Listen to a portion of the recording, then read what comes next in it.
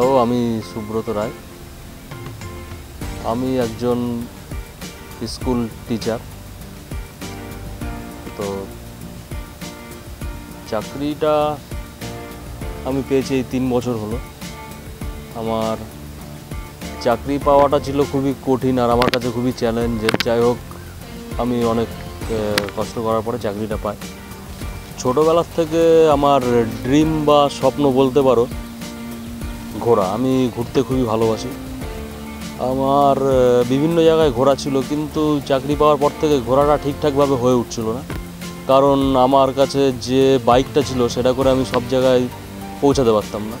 একদিন বিকালে বন্ধুদের সাথে বসে গল্প করছি, তো এমন সময় একটা সাউন্ড শুনতে পাই, যে সাউন্ডটা আমার হৃদয়ে ছুঁয়ে যায় এবং ফাইনালি আমি সেটাকে বুক করি। তো এরপর থেকে আমার দিন গোনা শুরু হয়। প্রতীক্ষা যেন যেতেই চায় না।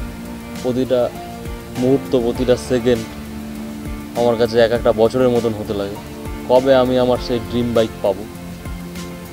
অ্যাটলিস্ট একদিন আমাকে শোরুম থেকে ফোন করার পরে আমি জানতে পারি আমার বাইকটা চলে এসেছে। সেই যা উৎসাহ, উদ্দীপনা, সে মনে হয় ভাষায় বলা কঠিন।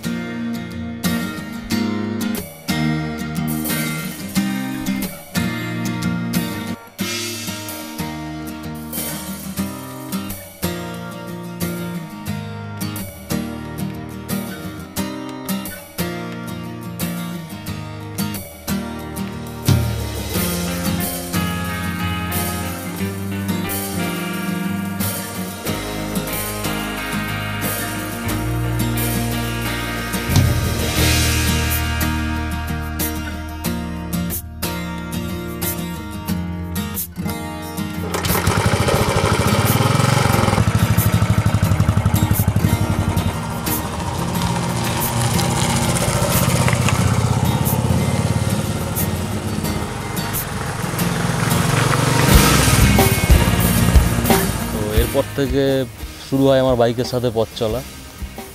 আমি নতুন নতুন জায়গা পৌঁছাতে শুরু করি বাইকের সাথে করে।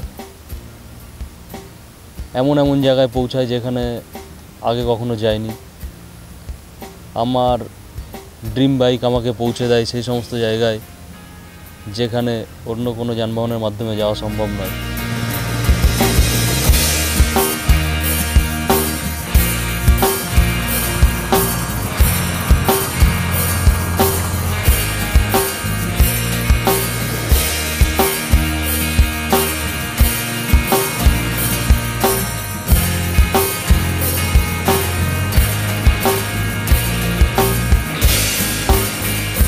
আমি কাজের ফাঁকে যখনই সময় পাই আমি নতুন নতুন জায়গায় রাইড করতে বেরিয়ে পড়ি।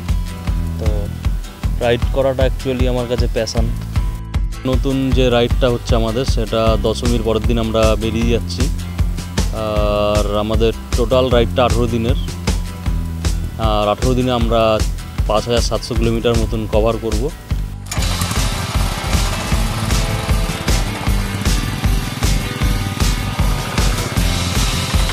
আমি সবাইকে বলবো সবসময় নিজের মনের কথা শুনে চলবে, নিজের ড্রিমটাকে নিয়ে বাঁচার চেষ্টা করবে। আর আমি সবাইকে লাস্টে যে মেসেজটা দিতে চাই সেটা হলো গিয়ে, বাইক চালানোর সময় অবশ্যই তোমরা হেলমেট পরবে।